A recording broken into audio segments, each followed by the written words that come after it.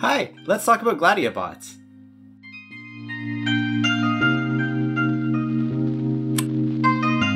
Hi, I'm Mike, and welcome to my channel where I like to talk about games and game design. And today, I want to talk to you about a game that lets you design your own AI to go up in competition against AIs designed by other people. This game, it's called Gladiabots, and it came out in 2019. And to me, it feels very much like a combination of a strategy game and like a spectator sport, because you're setting up the strategy for your team, you're planning it, you're trying to think of any counters that the other team may have to your strategy, and then of course you're trying to debug and make sure it all works properly.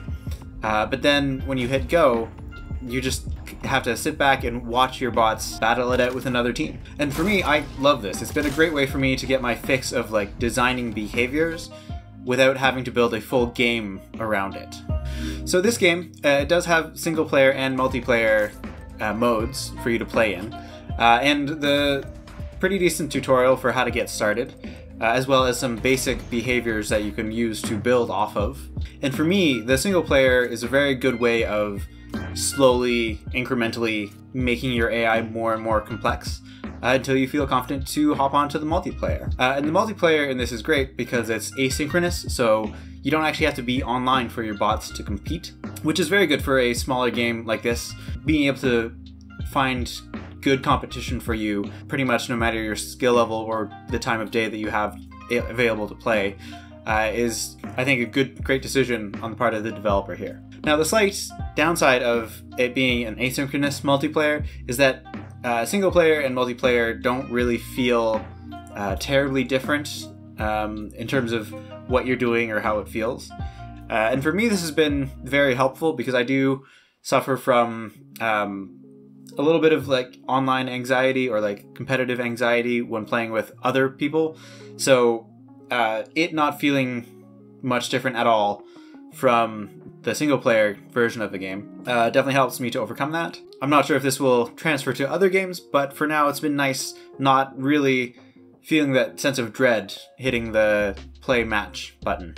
So there are 3 different game modes in Gladiabots.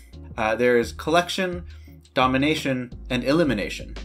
And they all have very different goals that you're trying to accomplish. And because they have such different goals, it's a great way to push you to optimize your AI design for each of those different competition styles. So Collection has you sending a team of 4 bots out to try and collect resources around the map. And whoever collects the most resources within a time limit is the winner. Domination has you sending out your bots to control certain points around the map. And as you control these points, they will start to score points over time. That's a lot of points in that sentence. And now these two, Collection and Domination, your bots will respawn if they get destroyed after a certain amount of time. However, in the final mode, in Elimination, your bots don't respawn. You have a team of 8 going against a team of 8, and the goal is to be the last one standing or have the most bots remaining at the end.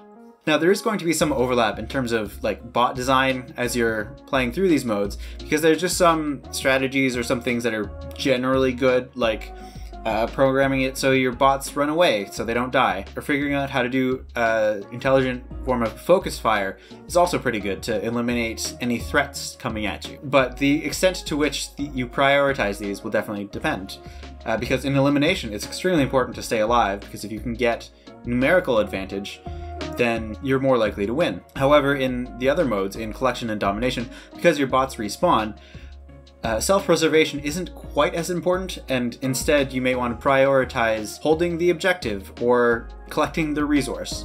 And it's just this push and pull, this different gameplay that I find very interesting in terms of kind of resetting my thought patterns in terms of designing the AI. So that brings us to the question of how do you program your AI in Gladiabots? It uses a visual programming style that reminds me very much of the behavior tree style of computer decision making that is currently used in, or is very popular in a lot of AAA games. And it's popular because it's quite flexible, and it's, at least more importantly for me, human readable, which means that there's less chance of errors creeping into the system as you're programming it. So because it's a visual programming style, no actual coding knowledge is needed. However, and I don't know that there's a way around this in this type of game, you still do need to be able to think like a programmer in order to get the bots to do what you want them to do. If you're having trouble with this, there are a couple of quick tips that I have for it that maybe will help you out. One is to remember that computers aren't people.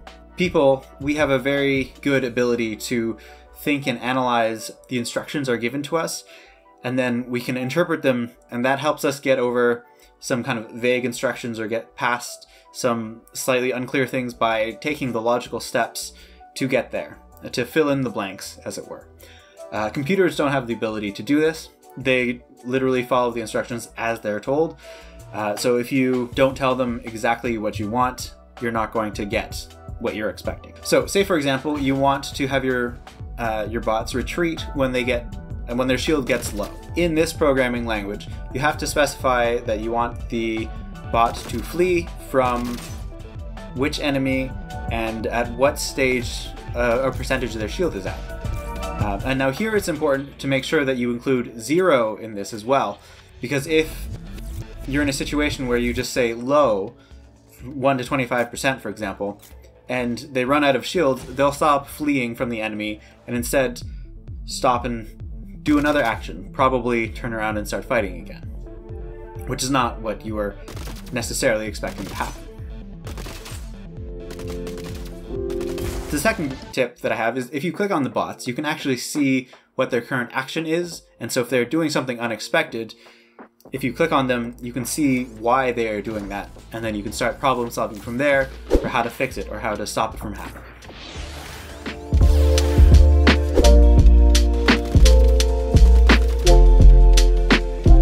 The third tip I have for you is to make small changes and make sure it works between each change.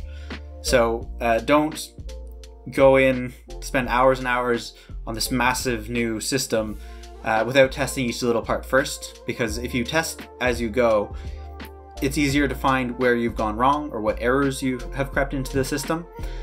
Whereas if you have this giant block of new stuff that you're testing, trying to pinpoint what's going wrong becomes harder and harder the more there is to go through. And then finally, when you have a working AI that you're happy with, save it and make a copy of it.